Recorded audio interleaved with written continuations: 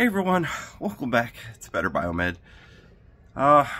Excuse me if this video lingers a little bit. I'm on painkillers because my foot is extremely painful because I tore my calf muscle, as some of you found out earlier this week. But I'm making this video because I've gotten many questions and comments about 1099 work and the liabilities and whatnot, and I just wanted to clarify something because I think a lot of you guys are actually missing the mark.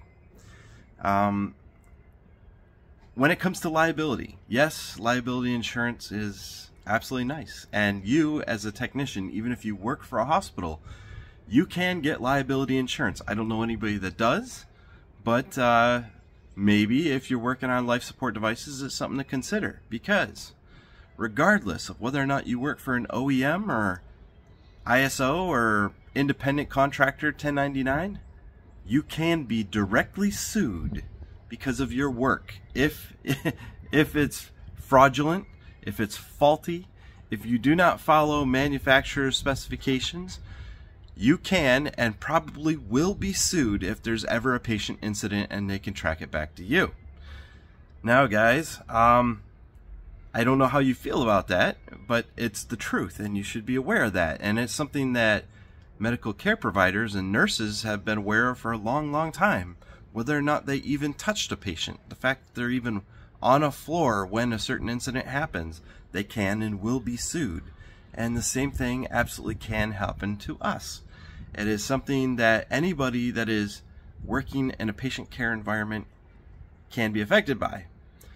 Now, does that mean that there's more liability for a 1099? Maybe a little bit, yes. But that's why we document everything. That's why we're very thorough. And if a manufacturer has a checklist, we be sure to use the manufacturer's checklist and follow those specifications.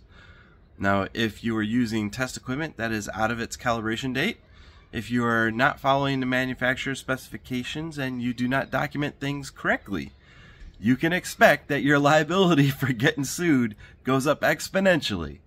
So guys, when it comes to being a 1099 versus an in-house biomed or an OEM or whatever, you can be directly sued based on your own work.